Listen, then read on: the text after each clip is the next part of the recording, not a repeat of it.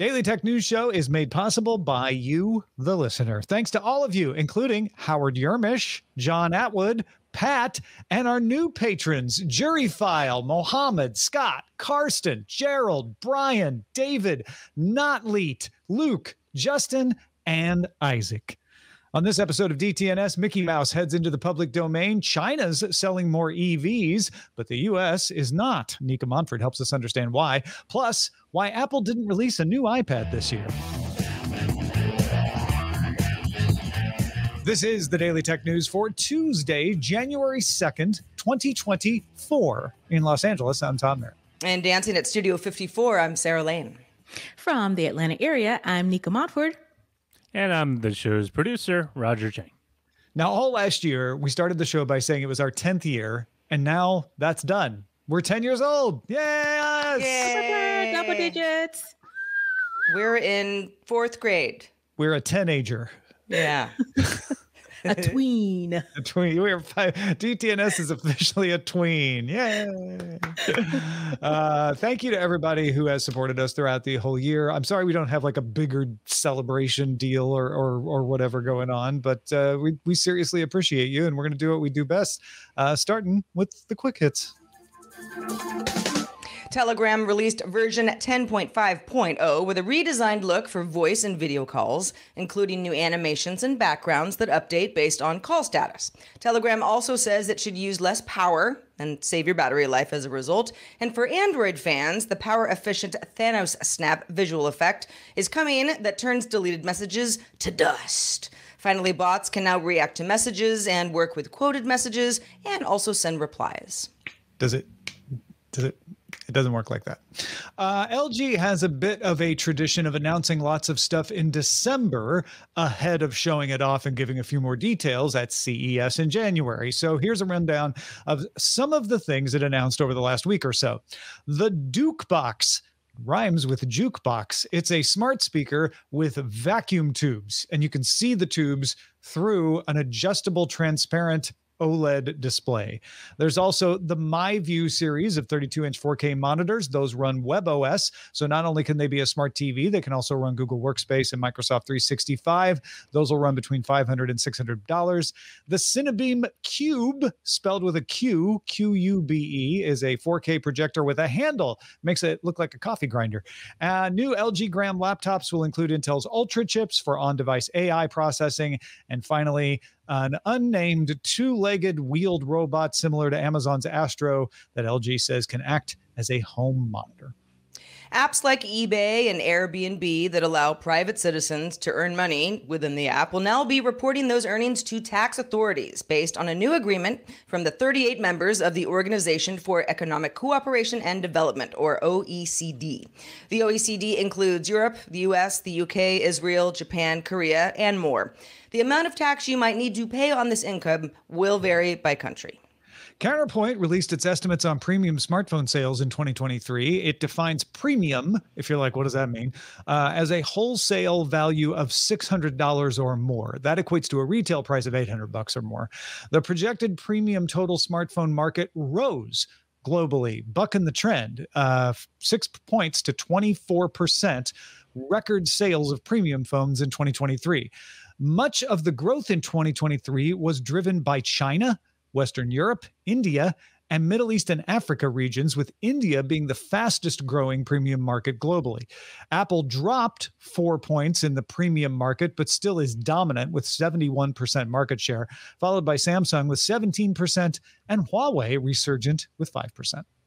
Camera makers, news organizations, and technology companies are looking to differentiate their images from those generated by that pesky artificial intelligence, creating a free web tool called Verify, which checks for authenticity of images and is being adopted by Nikon, Canon, and Sony. So if an image has a verified digital signature, the tool will display the date, the location, and other credentials for that image. Camera manufacturers are updating firmware on professional cameras to support Verify this year.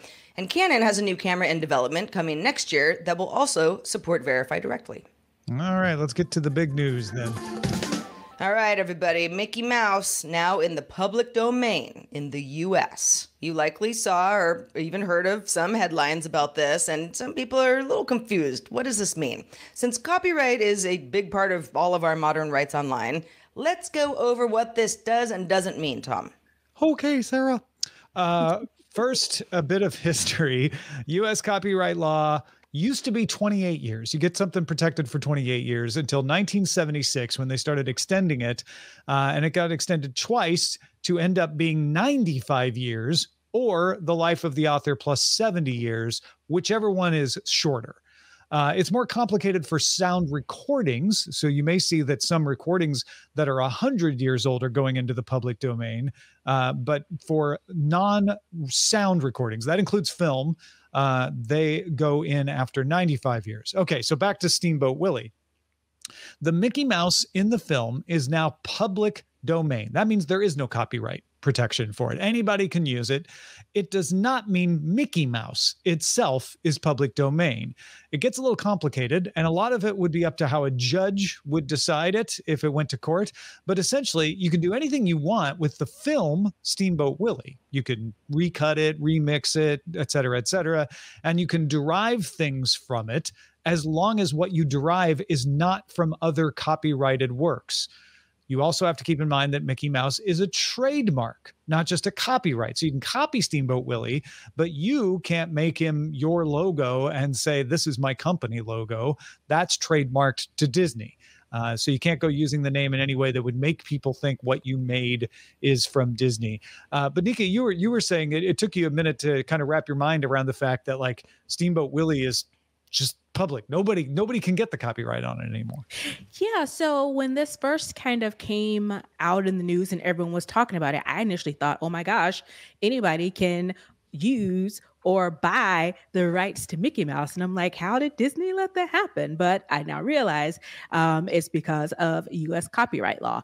And it does make it a little bit, if you don't know the nuance, if you haven't read a little bit further, you would think like I did off the top that, oh, this means that it's free game for anybody to use or to own. And so it really is kind of complicated once you look into the details around it. But I was absolutely initially concerned that, oh wow, anybody can do anything with the imagery of Mickey Mouse and Disney not be able to do anything about it. I mean, okay, this is maybe a stupid question, but I bet a lot of other people have it. Okay, Mickey Mouse is in the film Steamboat Willie. Mickey Mouse exists in many, many other places outside of that film. Can you only remix the film? Yeah. So, okay, so then how are we seeing, because a couple of the headlines that I was seeing are examples like, for example, the slasher film called Mickey's Mousetrap, the video game called Infestation 88 that have Mickey-esque stuff inside. Can you not say the words Mickey Mouse? No, they could say the words Mickey Mouse, but they have to be careful of infringing on trademark if they do, right? So that's a whole separate conversation. They can show a Mickey Mouse in their slasher film that looks like the Steamboat Willie one. But they can't. If Disney could go to court and say that's not the Steamboat Willie one, that's the one from Fantasia somehow, and convince a judge of that, then they would be infringing. So that's why I said a lot of it depends on what a judge would decide. Right. But they are fairly well protected as long as they stick pretty close to what Steamboat Willie has. There's also apparently an advertisement for Steamboat Willie that had the yellow hands and the red shorts in it. And so some people are like, well, you can now use that one too, because that was published the same year as Steamboat Willie. So it does get tricky, but yeah, it does mean that you can see people use the image of Mickey Mouse a lot more now.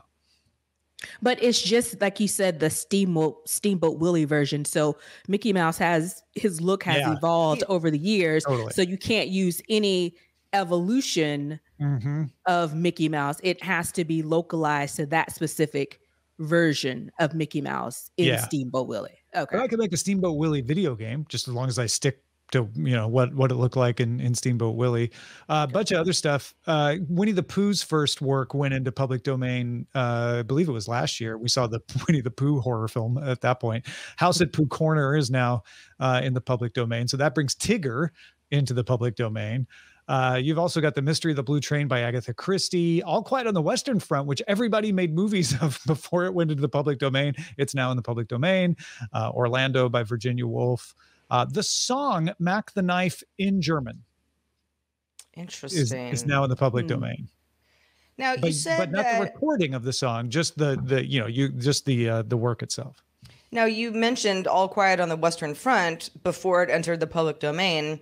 How can a film get away with that? Well, they paid for the license, right? Got it. So there's a licensing you thing get permission. Well, and I guess they might have not paid, but I'm guessing they paid. Sure.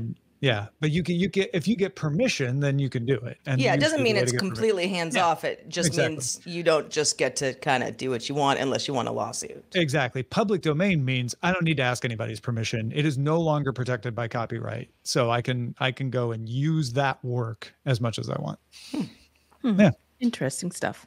Well, Apple did something pretty crazy last year, something it hasn't done since 2010. Anybody have guesses? All right, I'll just tell you. It failed to release a new version or even a refresh of a single iPad model. Yeah.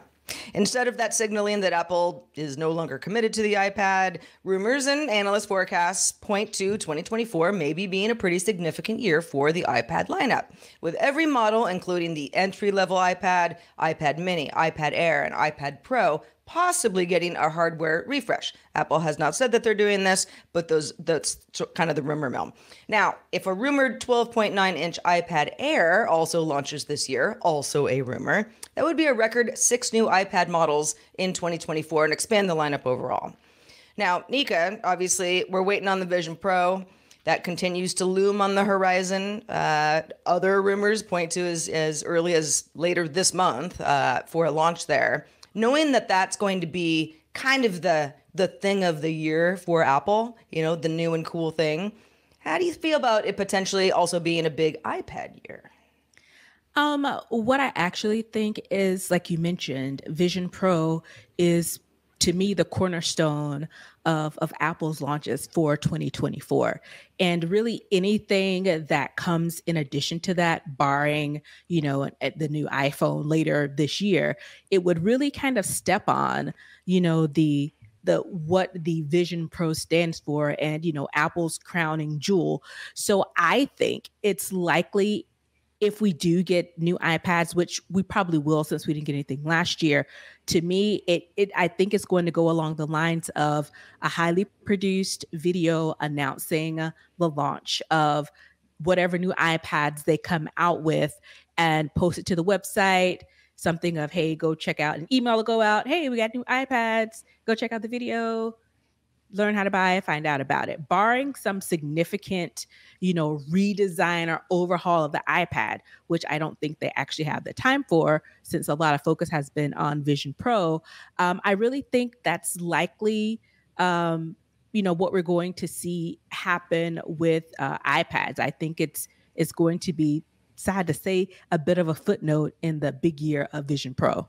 I also wonder how many of the iPad product lineup remains. I mean, we've got first iPad that launched in 2010, iPad mini launched in 2012, first gen of all of these. iPad Air launched in 2013, iPad Pro in 2015. No new iPad mini since the 6th gen, that was back in 2021. If I had to guess, I would say the iPad mini goes away. It's never made much sense to me as a product. You might be home saying, I love my iPad mini. I'm a big iPhone person. So when you got the Max Pro next to the iPad mini, they're too close to me, for me. So it's never made a lot of sense to me. And the rumors have swirled that the iPad mini might not be long for this world anyway. But I also just think Apple might say, we don't need to do iPad refreshes every year. People don't buy iPads with the same frequency that they buy iPhones. No, I think Paul hit on it. I'm going to steal his take from the chat room. All right. iPad Fold. Oh. Because I was thinking, the reason they didn't do an iPad last year was logistical. So maybe they're trying to get everything over to the M chip and they didn't want to steal M chips from the MacBooks. And so they didn't want to switch it yet. If they're planning a Fold, not only does that fit my logistical thing, which is, they have a whole bunch of new parts that they need to make sure they have enough of before they launch it. It also fits what you were saying, Sarah, which is let's get rid of the iPad mini. The new iPad mini is a fold. It's an iPad mini when it's folded, and it's a bigger iPad when you unfold it. It's the best iPad mini ever. It's the best iPad mini you've ever had. Exactly. Yeah, you know, I mean, I think we're right. If this was our 2023 prediction show, that would have been a real good one. And I think there's that makes a lot of sense, Paul. Thank you. And if Apple sticks to the rumors of releasing the Vision Pro end of January, maybe even into February, maybe the iPad Fold gets pushed back and maybe it's like a late spring type of announcement. So every product kind of has its moment to flourish, because at the very beginning of the year, we get the Vision Pro. Everybody's, oh my God, what is it? Let's play with it. Let's see what it is. Then when the novelty and the excitement of the initial launch wears off, then they hit you again with boom. Now we got an iPad Fold, and we're just so innovative. We got innovation, coming out the yin yang. So that, Paul might be onto something there. The usual, with last year accepted, the usual pattern was to release iPads in March. So they might go back to that with potentially a foldable, because I think it was the minis that usually got released in March too. Mm-hmm. I know Charlie in Columbus is like, iPad mini's selling point was price. The key there, Charlie, is the past tense. If we do what we're thinking and what Paul is suggesting, it would probably not be a selling point that it was price anymore, and they would maybe just discount the the iPad Air and say that that's now the affordable one, something like that. Yeah. Well, folks, if you've got thoughts on this, like Paul did, we love to hear them, and we like to share them around because it helps us all understand what's going on in tech better. One of the great ways to do that is in our Discord. You can join our Discord and get in on the conversation there by linking your Patreon account. So become a patron, patreon.com/DTNS. It's like 25 cents a show. It's super cheap. And then link it to the Discord, and you can start chatting with everybody you want. Toward the end of last year, a number of automakers started paring back on their electric vehicle plans. Sales were starting to drop or slow. Rivian missed its quarterly delivery expectations. Tesla met its delivery estimates in Q4, but they had to cut prices to do it. And Ford has said it's cutting back production of its F-150 Lightning for the next year. Meanwhile, China is a different story. BYD saw sales rise 61.9% on the year, passing Tesla to become the leading seller in Q4. And China's Geely also raised its sales forecasts. Nica, you've been following all of this. What's going on here? So this is very interesting, especially with the new knowledge, new to me, about what's going on with China and their sales goals. But if you'll notice, prices of EVs, I think, are exceeding some initial expectations. Everyone, maybe a couple years ago, EVs are the way of the future. You had the federal government saying they wanted, fleets, fully electric by 2030. Most, if not all, of your major car players were in on it. It's like, yes, let's get these EVs out. Ford, GM, you mentioned Rivian. Of course, we already know Tesla. They're like, let's get this ball rolling. Let's get these new fleets of vehicles out. Well, now we've come to the point where it's a little bit oversaturation. There are lots of EVs available, more planned EVs to come, and they aren't quite selling so much in the US. And I think it can be attributed to a couple of things. Again, I mentioned cost. A reduce in demand. And then, of course, that sneaky little I word, inflation. We also have had the UAW strikes last year. So it's a lot of things kind of twirling around that can attribute to this. In addition to, issues with infrastructure. As you remember, in President Biden's infrastructure plan, there was, a section carved out specifically for making sure charging stations were available, making sure batteries are being produced in the US. And I think the plan through the federal government with its infrastructure plan, I don't think it's quite moving as fast as production is from these different companies. And it's just one of those things where everybody is flooding the market with their versions.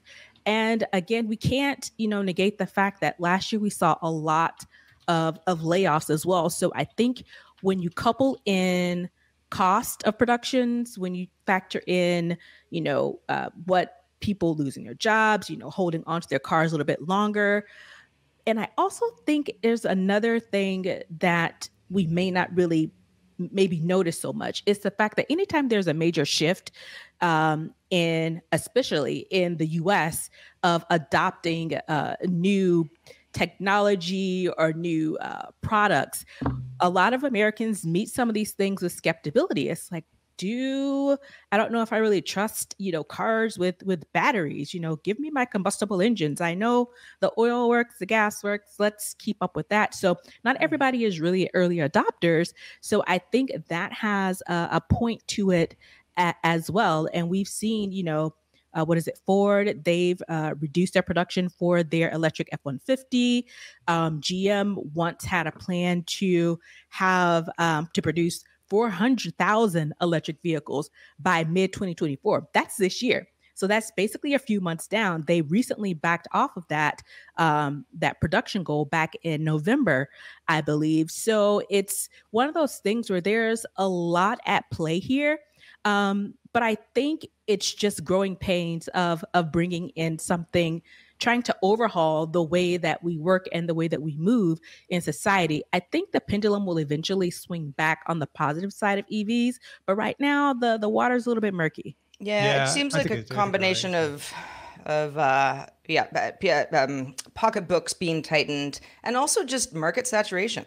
Looking at this as compared to BYD's sales rising a lot over in China, it's not that someone who doesn't have an EV will never have one in the future, but I think we're still in that period where if you want one and you understand how your life will be fine with one, and in many cases much better, then you potentially already have your EV. There are a lot of folks who just still can't, quite figure out why it's worth, in many cases, the extra cost or changing your daily patterns enough to make it make sense. I actually, now that I'm back in Los Angeles, Los Angeles is full of just more cars than pretty much anywhere else. But I in the Bay Area, there were so many more Teslas and just EVs in general that I just saw on a daily basis. And I think it does point to a lot of people spending a lot more time in their cars, and the charging situation, depending on where you live, just not making a lot of sense yet. Yeah. And to all your points, BYD sells its cars in a lower price range. They're not cheap. They're still, high 20s, $30,000 equivalent. But it's cheaper than Tesla on average. So even BYD didn't sell what they thought they would sell, but they still made a lot of cars, and they still sold a lot of cars. I think another thing that's happening is competition. So we're all talking about a confluence of events, right? There's that skepticism that Nica's talking about that kicks in at a certain point where companies get a little more excited about their new thing than the customer base is, and there's a little lag between it. I think you're right. I think we're seeing that. And there's just inflation, economic uncertainty. I don't know if I want to splash out on something that's a little more expensive. I'll go with a more affordable model. That's definitely happening. But there's also more choice. So Ford isn't the only company making electric vehicles, right? Even though it may be only one of a few making a truck, it's starting to see that some people are like, you know what, maybe I'll choose a Chevy Bolt. Maybe I'll choose a Jeep Wrangler plug-in hybrid instead, which means they might have to readjust and say, you know what, we're not going to make as many because there's more competition than we expected out there. Competition is good for the consumer. It is. It should bring down the prices, though. Hopefully. And we're not seeing that, I think, partly because the subsidies in the U.S. have changed. So starting as of January 1st, your EV tax credit applies to fewer models of EVs than it did last year because of the restrictions on where the parts have to come from. Batteries can't be made in China, et cetera, et cetera. There's a lot of details on those parts and what the restrictions are. But the upshot at the end is it's a shorter list of vehicles that get the full $7,500 credit. It's Chevy Bolt, Chrysler Pacifica, Ford F-150, the Tesla models. That's it. You want a Rivian, you want a Jeep Grand Cherokee, you want a Lincoln Corsair Grand Touring, you're getting a 3750 tax credit. You're getting a lower tax credit. That means the prices effectively are going to look higher to consumers. Yeah, and it's one of those things where electric vehicles aren't such a novice anymore. They've become quote unquote mainstream. So they are more accessible than they initially were when the original rebates were happening, incentives were happening. So it makes sense that now that it's becoming a part of the EVs are becoming a part of our everyday life, that the adjustments and the rebates for them, the incentives for them are going down, because the goal, as with what the government and President Biden have wanted is, to have, the fleet by 2030. So EVs will become, in theory, less of an anomaly, less of than just combustible engines. So it makes sense that the incentives are fluctuating and reflecting that change.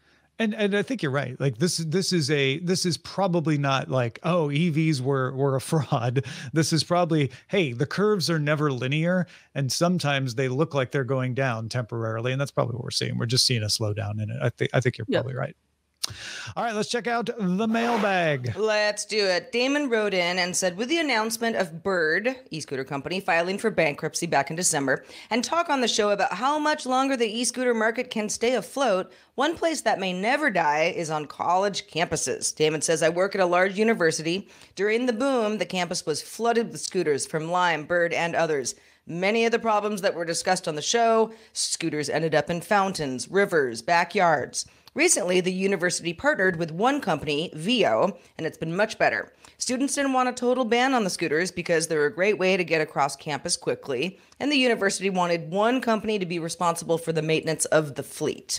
I feel that college campuses and other locations that are more pedestrian-focused are better suited for this mode of transportation than in the downtown of a large city where automobile traffic is higher. Yeah, I don't think these scooters are going away. I think we're just figuring out where they work. Where they work best. There were some places that maybe they didn't work. So, yeah. I mean, they are in all sorts of front yards around my new neighborhood, and I don't know how that's working. I just don't understand. Yeah. I don't see them in my neighborhood, but I see them near my neighborhood. So I feel like, oh, they aren't working here, but they're working a couple blocks away, if that makes any sense. I mean, I also see people riding them. So it's not just that they're discarded and, left to die, but they're working somehow still. And we got an email from Lance in Mississippi who said, I loved the discussion on smart car functionality with AI. I just wanted to let Sarah know that my wife has the same vehicle that she does, the Volvo XC60, I believe. It actually will do those functions of I'm cold or I'm hot and adjust the temperature incrementally. You just have to say it, just in case you didn't know. Thanks for the awesome show, as always. Have you tried it? No, Lance. I gotta try it now. By the time I read this email, I don't know. I didn't have a good reason to get in my car. I had to work on the show this morning. But let me tell you, this afternoon, I'm going to give it a shot. Fantastic. Thank you, Lance. Yeah. And thanks to you, Nica Montford. Happy New Year to you. Let folks know where they can keep up with you in 2024. Sure. As always, it's great to be here with you guys. You can find me at Tech Savvy Diva pretty much everywhere. Also, you can head on over to snubblewestcast.com and get all the details on the Apple-themed podcast that I co-host with Brother Tech, Terrence Gaines. Fantastic. Now, patrons, stick around for the extended show, Good Day Internet. I'd say we let our hair down, but that wouldn't apply to me. But we do kind of relax and kick back and talk a little more. Nica's going to update us on what's happening with Microsoft Copilot. That's the AI assistant for developers. So stick around for that. Reminder, you can catch our show live Monday through Friday at 4 p.m. Eastern. That's 2100 UTC. Find out more at dailytechnewsshow.com/live. We're back again tomorrow talking about Square Enix's aggressive plan to use AI in its games with none other than Scott Johnson. The DTNS family of podcasts, helping each other understand. Diamond Club hopes you have enjoyed this program.